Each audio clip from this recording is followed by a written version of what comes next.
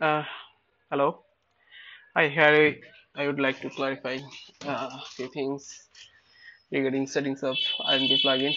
This is a simple setup, default WordPress theme and our RNB plugin. So suppose uh, you would like to enable only pick update and return date. There may be other fields like a resource, deposit, person. That doesn't matter. I would like to clarify few things regarding the availability and price calculation issue. So if you only want to enable a pickup and return date, then you have some settings that need to be set correctly. First, you have to set the pay extra hours as no, and then you have to set the time interval as one. So this is the two settings that are very important. Here I would like to clarify one more thing, that if you want to enable trailing date, here you can see that enable trailing date means if I select two dates, suppose 3 and 4, then it will calculate two dates, 3 and 4. When you complete the booking, date 3 and date 4 will be blocked.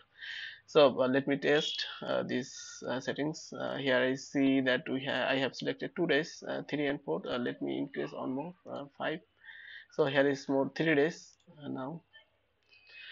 My price is $100 per day. So for 3 days, $300. Now let me complete the booking.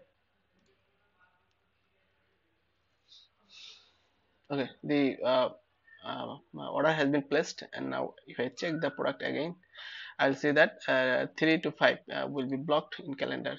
So 3, 4, 5 is blocked. So the next available date is 6. So if I want to book again 6, so I can see the correct price.